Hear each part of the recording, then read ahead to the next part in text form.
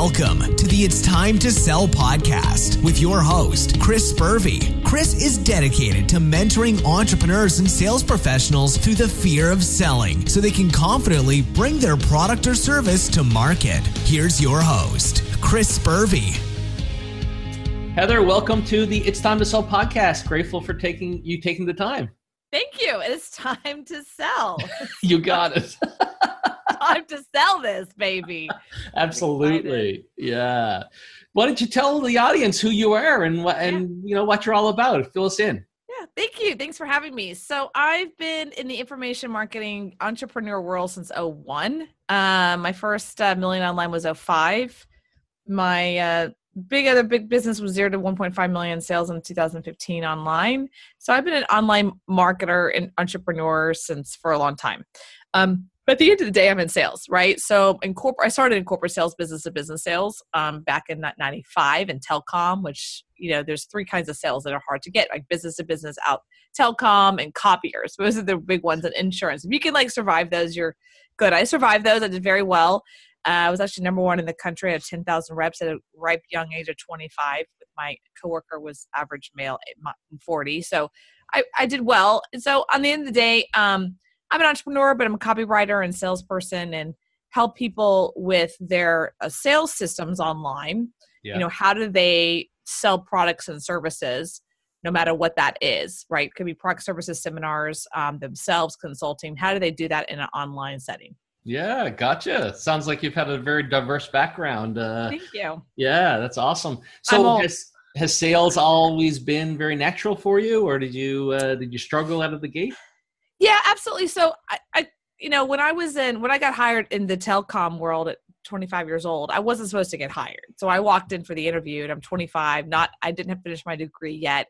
And I said, I want to do business to business sales. And the guy laughed at me because I was this cute, 25-year-old girl. So he's like, ha ha ha, that's cute. You're in customer service. And I said, no. And we had this big fight. And of course he did the whole well, let me talk to my boss. And so I was like, oh, I get another interview with the boss. That's how corporate goes. Well, I'll pass it. So he passed it. And she happened to be a female. And I had this great conversation with her. And what I basically told her was look, I know I don't fit the mold, but I know that if I'm going to have a career in anything, it's going to be in sales. I got to see if I'm going to be able to do it. And she's like, give her a shot. The worst case is she fails and we just put her in customer service. So they threw me a desk. They go, here's your desk. It was this metal desk. They threw me business cards with my name on it. They could have easily been discarded in 5 seconds. And they threw me a Yellow Pages and a phone. Wow. And they said, go. They didn't give me any training. And they said, here's your quota. If you don't make it in 3 months, you're out. Typical. And they said, don't like your person next to you because it's just a rotating door. And it was like that. The person next to me, the desk next to me was like, hi, I don't want to know your last name because we can't be friends. You probably won't be here. But and that's what it was like. It was all his own, right? There was no support really other than here's what we're selling this month kind of thing. Oh, and I had to really figure it out. I remember we drove some coworkers. I went to basically a business park. Yeah. And there was this huge sign that said no solicitation, Right. And we'd get out of the car and we'd just pass it, just not walk in the door. Hey, yes, we see the large sign that says that anyway, but I think that it helped me break through my personal shell. It helped me pass barriers. That's one of the things in sales you have to kind of know in a weird way. There's lines and then there's lines. You know what I mean? Yeah. You go sign this is no solicitation. You're like, gonna go anyway. You know what I mean? And see what happens. And sometimes I get kicked out. But most of the time I got the owner wants to see you. Because they're lazy too. Because they're like, oh, great. They're coming towards me. I don't have to do any work. So, yeah. So I learned how to, I learned by doing. I didn't really have a sales process. It wasn't until years later that I started in the information marketing business in the seminar business where I was traveling around the country doing 450 events, 50 events a year, every year. Wow. That I had to learn a process because in that sales environment, I'm sitting in front of a room of strangers and I had 90 minutes to get $3,000 out of their pockets. And if I didn't get that money, we're eating ramen noodles tonight. Yeah. If we got that money, we're eating Ruth Chris steak. Like that's the choice I had. Yeah. So that's when I started to learn like, direct response copy and know, like, and trust and connection. And how do you move someone in from the fence to closing the deal? All those little kind of nuances got really kind of fine tuned. Yes. There. Yeah, absolutely. How did you, so you made a transition from being an employee to being an entrepreneur. Yes. What was the stimulus there? Was it personal development or, that led to this epiphany that I'm an entrepreneur? Oh God, no. So I was at the telecom company. Like I said, I was pretty young. The average my coworker was 40 male, whatever. And I was number one in the country. I had 10,000 reps. I thought I did my last year, my fourth year, which I was very proud of. And then after I got my, what I call, thank you so much for making all that money. I was like waiting for the Rolex or like the Cadillac, Yeah. I didn't get that. I got I got my walking papers. They fired me. Yeah. And people always ask those questions, and maybe you can really get this. But in the sales world, you think that the number one person gets promoted to manager or promoted up. Right. Sometimes. Yeah. But if you don't fit the mold or you're expensive for the company, you're out. Yeah. Yeah, absolutely. I was expensive for the company, and I didn't fit the mold to be promoted up. Right. Because I was 26 years old. What am I going to do? Like become a sales manager for men over 40? Like back then, there's no way that would have happened. Right. And then I tried to get promoted to corporate, and I just didn't fit that mold at all. So they literally fired me. And how they fired me, because people always say, how they fire you. I don't know why people get all like weird about that, but it's really easy in sales. They go, we're going to take away all your accounts and give them to somebody else, but you still have your quota. Right. Exactly. Oh. I think that's called fired. I think. Is that called fired? Well, we don't know. Do you want to resign? I don't know. So that's how that happened, and it really threw me because in my world, in my view at the time, in my life, it was like work for a big company, right? You make them a lot of money. They give you a little bit and then everyone's happy. And so when all of a sudden I got my walking papers at this very young age, 25, I called my father in total tears, and he was like, okay, welcome to corporate world. That's that what you want? And I'm like, no. He's like, well, then don't go work for another company. Right. And so I sat in like 6 months of just not having a job. I didn't know what to do. And all my friends, of course, were like, just go get another job. Just go get another job. And I said, I don't know what I want in life. I just don't want that. Yeah. Right? Okay. So that's how I then ended up, and it's a really interesting story for me to share it because it's kind of interesting. But basically what happened, I was sitting on my friend's couch. I didn't have a job. And I saw this infomercial. And the infomercial said something like, do you want to control your life? Do you want to make more money? I'm like, yes. I'm there. We'll come to the seminar tomorrow at 1:00. And I'm like writing it down. My girlfriend's like in the kitchen. I'm like, yeah. And so I go to the seminar and I sit in the seat, and this was what started me on my journey where I'm at today. I sat in the seat. I'm like, 26 or 7 years old. I'm one of the only females. I'm sitting in the seat, and they're selling me into a $3,000, real estate course. Oh, okay. Right? Yeah. You know what I'm talking about, like those. And I didn't have $3,000, but they did say something that I was just the most magical words on the planet, which was, for your spouse, it's 1,000. So I was like, sweet. So I nudged the stranger next to me and I'm like, yo, can you be my spouse? And he's like, all right. So,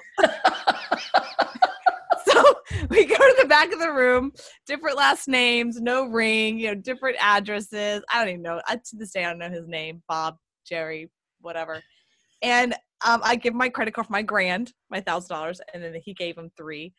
Wow, you never even went half on the 4. No, we never. Right. And then the seminar happened, and he never showed up. They're like, where's your spouse? I'm like, oh, he's in bed. I mean, I don't I have no idea to this day. So then that's what happened. So I started working. What happened is that those people running the event, they're like, what's your deal? Like, we know you're lying. Yeah. We're clear you're lying. We still took your money. You're kind of interesting. What's your story? I actually ended up working with that team and traveling the country doing the seminars. Wow. That's what got me into where I'm at today. That's what threw me into entrepreneurship, because they said, oh, by the way, you're a freelancer. And I'm like, what's a freelancer? So you were a contractor for the company. Yeah, it was my first time moving away from this W-2, and then I got to 1099. And then everyone around me had their own businesses now, because everyone in that business was a consultant or they're a real estate investor. So it was like natural to be like, oh yeah, you get an LLC. Oh, now you're on your own business. So by the time I was 27 was my first LLC. And that's when my mom called me and freaked out. She was like, I heard you're going to be an entrepreneur. It's really a bad idea. So, and here we are. And here we are. Here we are. So that's how I got started. Yeah, that's fantastic. Talk about sales. What are your philosophies around sales? So, we have lots of entrepreneurs listening, and they are in business. They may be in a services-based business or a product-based business. I do have a lot of consultants who listen. I'm curious about how sales looks. What would you recommend today if a consultant was struggling to find their next client? Yeah, great question. So, I have a speech I kind of do called Sell Like a Boss, because I have a book out called Sexy Boss, and it kind of lines in with that. And, coming from years of, I've had to do cold calling, I've had to solicitation, I've had to walk into a room of people I don't know and move people in from, resistance to freely giving me the credit card for $3,000 and super happy that they're doing it. What is that process? And so one of the things that I did, and I'm sharing this with you so you get the context, when I was traveling the country at that time, there was just consider there's like 3 or 4, like what I call teams out. Okay. Yeah. Now the team A, the good team, I call it the good team, they would go to New York and LA, and they're seeing like 150 people, 200, 300 people. They're closing big numbers. They're making bank. They're over at Ruth Chris. They're in the Crown Room. Like they're drinking some tequila. I was in the bad team. So I was going to Peoria, Illinois. Or St. John's, Newfoundland. Or like St. John's, Newfoundland. Like, we were going to these just, bad places. Yeah. So we weren't seeing as many people, but we're still the same time. We're still getting on a plane on Sunday. We're still slunking our stuff around Monday, Tuesday, Wednesday. We're making a quarter of that money to our teammates. So I'm competitive. So I'm like, dude, how do we get these? What is the company looking for to get these numbers up? And so they said, well, you need to be at 12 to 20% of closing ratio. Oh, okay. And I'm like, well, how do we do that? So I started to study the masters back then, which was Ron LeGrand, Robert Allen, Ted Thomas, Marshall Silver. And I would literally go to these seminars and just watch them and go, okay, like they say this and then they say that, and the whole room is shifting, and like, well, why is that? And so I would bring back these nuggets to our speaker and go, let's try this and let's try this and let's try this. And all of a sudden our numbers started creeping up and creeping up and creeping up. And now we're going to Denver, and now we're going to New York, and now we're going to LA, and we're eating with Chris. We're all happy. But the thing that was so interesting was like, I got really fascinated because we looked at, first of all the teams were selling the same dang thing. All of the speakers pretty much were given the same PowerPoint presentation. Right? So what's the differences? The difference was the nuances, how you create the room, the environment, how you introduced yourself when they came to the door. Immediately, hello, how are you? Connecting, really looking at them and connecting. And what do you do for me? Why are you here today? Like, we were engaging with them from the moment they even showed up in the space. Yeah. Right? Yeah. And making them feel no like and trust. Yes, there was already a brand. Yes, we had testimonials. Yes, we had these structures of that, results oriented testimonials. We're Better Business Bureaus, security. Yeah. But really, what do people want? This is where I learned. I learned everything we sell. And I mean everything from down to iPhones, iPad, whatever. There's only 2 things people buy: hope and confidence. Right? Yep. It's hope and confidence. So if you think about it, they're sitting in a room. We say whatever we say. They give us $3,000, and then they walk out with a piece of paper. And and they walk out with the potential of making money. It's the exact same sales process that every university on the planet sells to kids. So true, isn't it? Right? Yeah. If you go to our university, the potential of you coming out with a job, potentially, maybe, of $75,000 a year is higher than if you go to that university. I mean, that's right. And end of the day, you have a piece of paper. Yeah. So if I was talking to consultants, what I do too as well, it's like, I always go down to this really core conversation of like, what actually are you selling? And if they're always like, oh, I had this service, and I'm like, no, what are you selling? And I go and go and go until they get, I'm like, you're selling hope and confidence. And if you don't know that, if you keep trying to sell the widget, yes, you're never going to get anywhere. Right. Absolutely. Yeah. So when I got that shift for myself, I knew that no matter what I said, yes, it's 3 days. Yes, it's 3,000. Yes, it's blah, blah, blah, blah, feature benefit. It doesn't really matter. Right. You know what I mean? Hold on a second. How? Got your coffee? I got my coffee. We're good to go. Life is happy.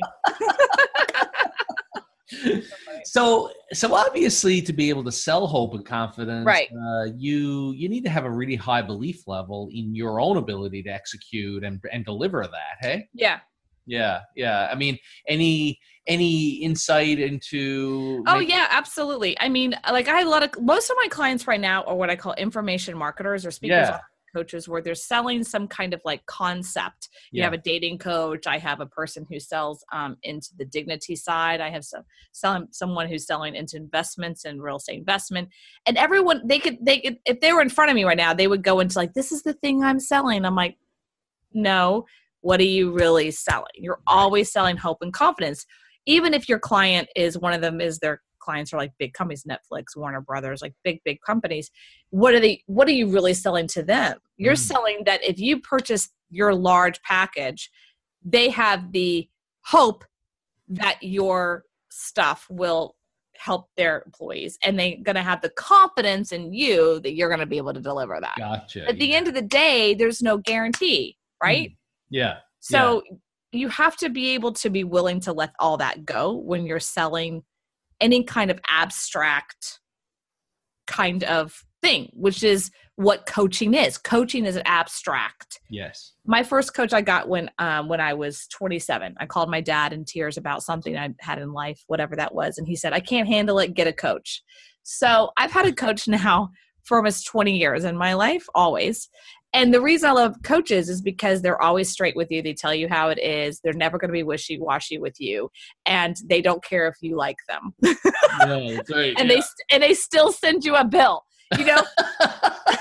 Like, I hate you. No problem. I'll still send you the bill. So, right? They're not like, I'm not your friend. And I'm like, but I want you to be. So, yes. Isn't that hard? But if you think about it, that's what we're all selling. You know, even with a car, if like the tangible, why pick this Mercedes? Or I heard that one time talked about, I think Ryan Dice talked about the way that they sell Tesla is they get you in the car and they do this thing called a fast track. You've heard of this thing? No, I no. So how they sell you is they don't sell you. They say, okay, get in the car, and they take you to this like, you know, road that's closed, and they go, okay, step on it. And then like the person kind of like, and the salesman's like, no. Really? No. Step on it. And they're like, are you sure? Yeah. And it's like, right? And then the salesman says nothing and says, you want it? Like that. Right? And every guy on the planet goes, yes. Right? Yeah. So there's no selling there, but it's confidence and hope. Absolutely. Because they feel if they get this car, like their life's going to be a dream, right? So that's what you're selling always is hope and confidence. That's my biggest thing I would share with people is that at the end of the day, that's what you're selling. Yeah. So do you work with your clients to help them generate leads? And then what do you do with the lead on step 1? What do you do with the lead on step 2? Build out a funnel and that type of stuff. Is that the level of work you're doing with your clients? Yes and no. So I work on 3 things with my clients: message, market, media, right? So the first thing is that message, which is all the sales side and, what's the message? And then who's the market? Is the message to market matching? And then where are they? Is it on Facebook ads? Maybe it's not. Maybe it's on a thing called a little thing called a phone call. I don't. Yeah, exactly. Yeah. Don't go crazy on me, but it could be. Yeah. It could be on LinkedIn. It could not be. It could be at trade shows. It could not be. So, but before we ever get to where they are, you've got to make sure the message market. So I work on those first two, and sometimes we're on those for a long time because they're not matching. Right. So I can work on those for a while until we get to the media buying. You can't really get to media buying, which is what all that is: the funnel making, the Facebook ads, the email marketing, podcast create. All those things are media. Yes. All those are media. All those are tools: email marketing, podcasting, just on Facebook ads, YouTube ads. That's a tool. But if you don't have the message to market right, step 1 and 2, it doesn't matter how much money you throw at it. Yeah.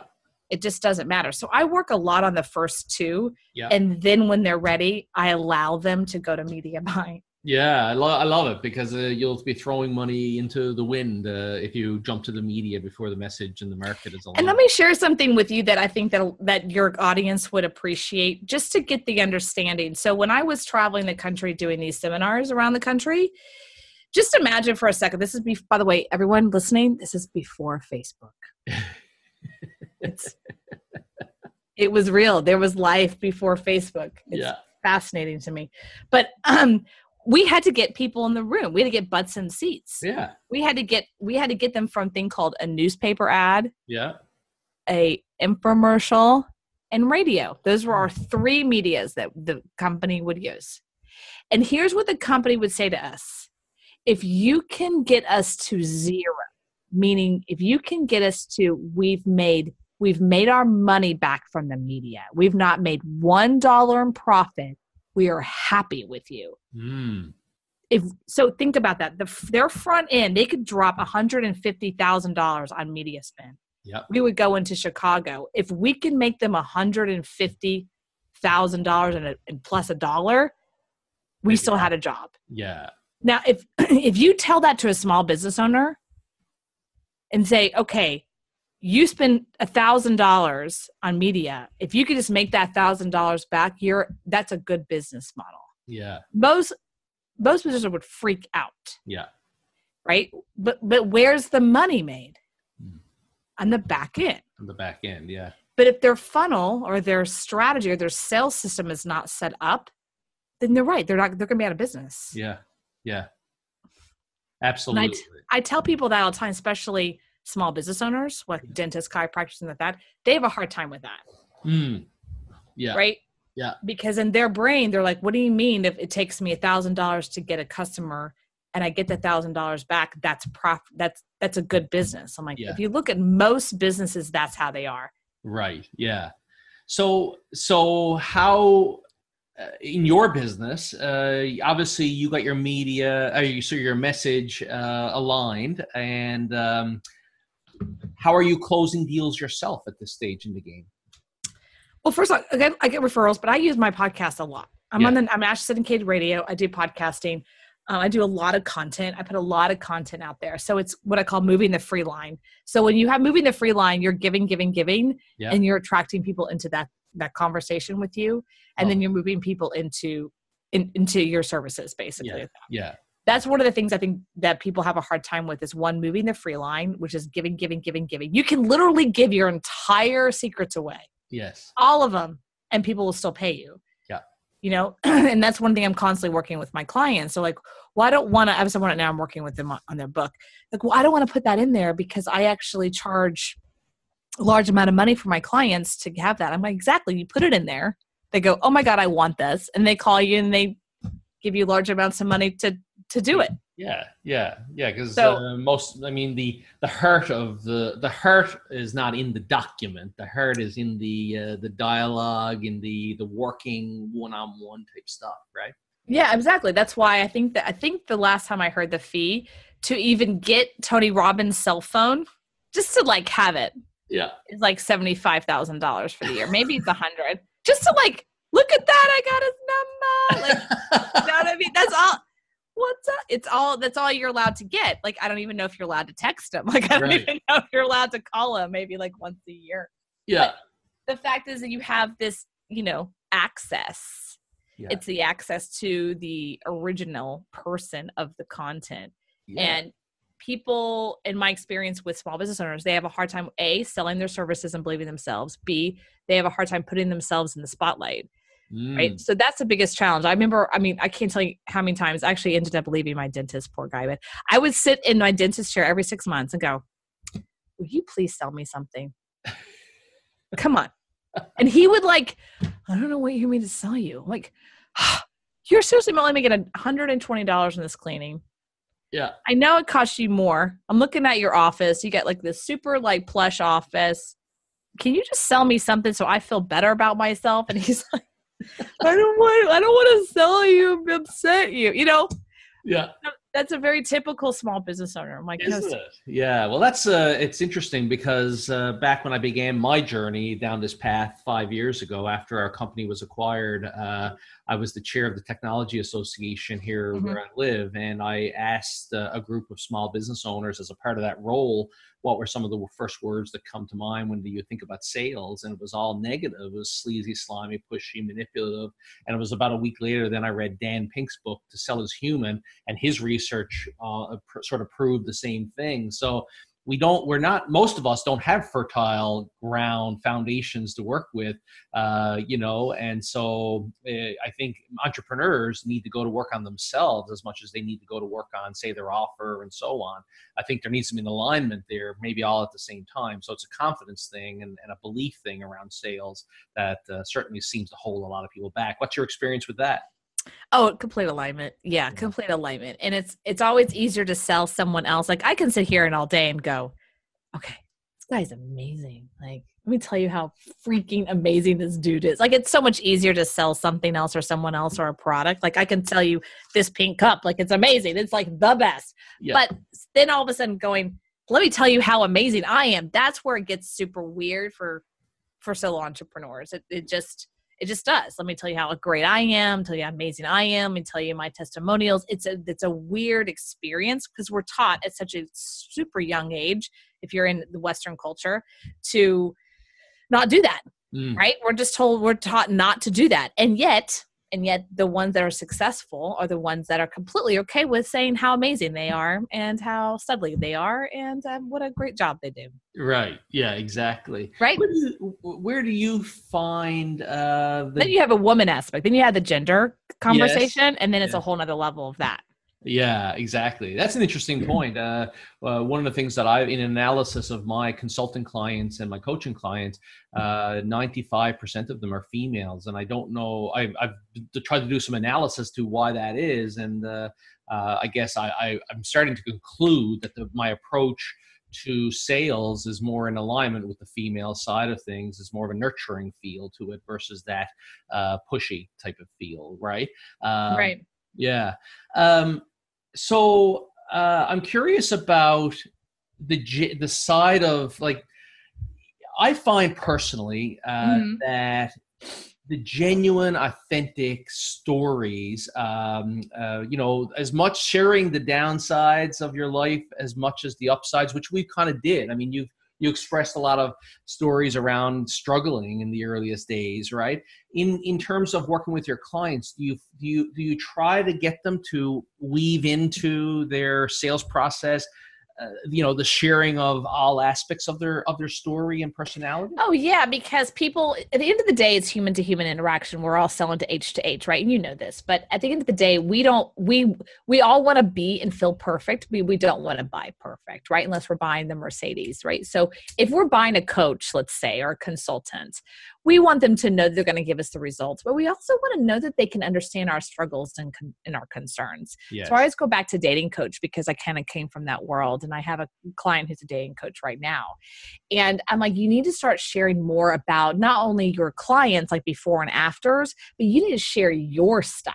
Yeah. And she's not there yet and we're working through it. But in her view, it's she doesn't want to share her own personal stuff going on about her own relationships. And I'm like, girlfriend, you've got to start showing, here's my failures, here's what I've gone through. And then you can also project onto a client, of course. I have a client, she started here and now she's there, kind of like a weight loss. But even the best trainers, I always go to weight loss because it's easy. Even the best trainers who are great trainers, we always want to know a trainer that maybe was a little fat and then they got fit. Like we want that trainer versus like, oh, you've always been an athlete. Like you're always Mr. Perfect and you've always had 6-pack abs. Like, why would I want to hire you? You don't understand me. I want to have somebody who's like, they've struggled a little, they've able to get it off. You know what I mean? I want to have that kind of trainer if that's something I'm dealing with. Right. Absolutely. Absolutely. Right. You know, but that's just how we are as human beings. At the same time, if you go to pro athletes, like an NFL player and whatnot, you look at coaches who sometimes are just completely out of shape. They're not doing anything on the side. Yeah. Yeah. They're, you know, they've had 6-pack of beer, but I mean, but they're the ones training, you know, they're the ones that has the eye for the athlete. Yes. So it's not always that way, but if you're going to be that kind of trainer where maybe you're not in the field with them, literally like a football coach, right? Right. You need to understand though, maybe you were in football one time, you understand what it takes and feels to get hit. Yes. You understand it. You get it. Yes. You know what it's like to have to get off the ground and when you're sweating and disgusting, whatever, like you can empathize. And so as a coach and consultant, you have to be willing to show the failure, being able to overcoming the failing, the struggles by being empathetic. Right. Yeah. Like, can you understand me? Yes. You know, and that's why I wrote the book, Sexy Boss. I didn't write that book for me. Right. That book is about massive struggle. I was completely broke. I was living on an island. I had no money. Just went through bankruptcy. I was by myself. I had nothing. I had no family. And I had to figure out how to start over from scratch without help. And I wrote this book called Sexy Boss about everything that I did mentally to overcome that. Love it. So the book was not really for anyone. It was for me to share and to kind of, how do I say this? Like what I call lift up the skirt and go, okay, I'm not perfect. I've actually failed miserably. Yes. And I'm not proud of it, but I'm going to share it. Yeah, love it. And it allows you to be free in the marketplace. You don't have to be putting off this perfect image all the time because you wrote a book where you disclosed it all. So now you can just be yourself. I actually am one of those people that I don't like it when people tell me how great they are all the time and they throw out all the rewards. Yeah. And I'm always like, okay, that's great and all, but like, give me some juice. Like, where'd you like fall on your ass? You know what I mean? Come on. Are you always Mr. Perfect over here? That's annoying. You know, I want to have someone who overcame something. Those are the stories that we as human beings love and adore. Yeah. So when I wrote the book, Sexy Boss, I mean, my intention, no kidding, I tell the story all the time, is that my intention was if one person bought it and one person liked it, it was a success. Absolutely. Yeah. I can relate big time to that. As a matter of fact, when I authored my book, in my first, what's it called? The first part or the introduction or whatever it is. Yeah. I actually said that I wrote this book for my 2 children because I want them, and my story is very similar. It's about the downside of my life and how I overcame that and so on. So, and I wanted to write it in language that my children at that time, that's 4 years ago, so they were 14 and 10. I wanted to do it in the way that they could actually understand it. So I think I achieved that, right? I'm curious for you. It's interesting you brought up the book because that's exactly where I wanted to go. I was curious, what has that done for your brand? And have you been able to leverage it to other things? Yeah. So I wrote the book Sexy Boss. I have an Audible as well. And then Kindle, of course. I wrote the book with the forward from Joe Sugarman, who's the top direct response copywriter. Is brilliant.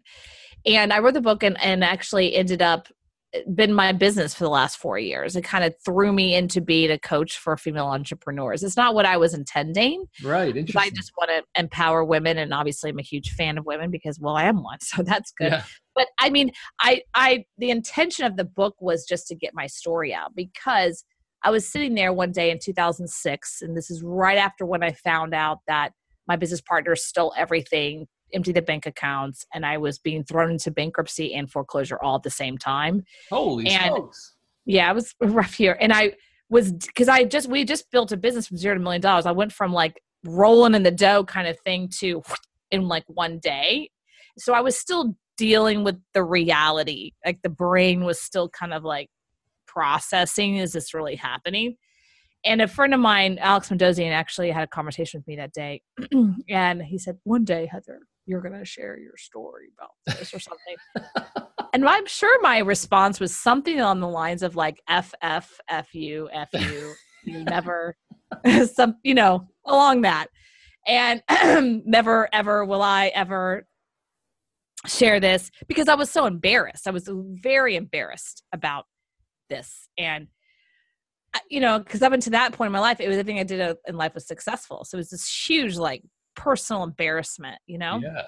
And he kind of went, okay, well, not today, maybe another day, And I actually just interviewed him last week on my show, and I reminded him of that story. And he's like, I totally forgot about that.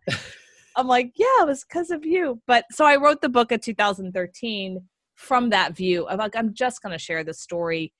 And if one woman can say, I get that, or a man, I've actually had a lot of men read my book and say, I really get your story. Amazing. That's awesome. So that was the intention. And the book from now, I'm actually writing my next book. Are you? I was going to ask you that. Yeah. Yes. Okay.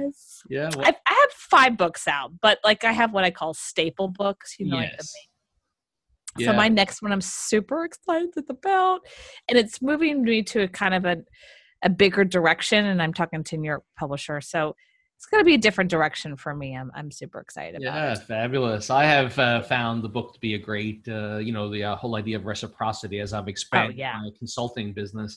When I go, I don't know if the mail goes to St. John's, but I will send you a book. Yeah. Oh, yes. Of course it goes to St. John's, and I'll send you a copy of my book as well. Does it really go there? Does the mail? It comes message in a bottle. You had to put it out in the ocean. It comes up. Will it get there? Like in a couple weeks? I'll receive it in a couple of months. I would imagine. A couple of months. Like, I got your book. 2019. I got it. I'm kidding. I'll send you a book, but no, thank you for that. But I appreciate it. This is outstanding. Any closing thoughts? Number one, I'd love for you to tell people how to find you and follow you and learn more from you. But if there's any additional kind of closing thoughts, feel free to share them. Sure. Thank you for that. I really honored that. So if this is something that you're interested in having a conversation with me about, I'd love to just, reach out to me. I'm very personable. I want to have a conversation with you. Yep. How you do that is go to callwithheather.com, schedule like a 45-minute interested in working with Heather, just conversation. Yeah. But if you want to get 3 free chapters of my audiobook, Sexy Boss, where it's me speaking, actually, my book, you can go to askheatherann.com. askheatherann.com. Now, what that's going to do is going to open up my chat bot on Messenger. And so I'm going to start talking to you. This little chat bot thing's going to start talking to you. It's not me, people. It's called a chat bot. But it interacts with you, and then you give them your email, and then we send you the 3 free chapters of your audiobook. Yeah.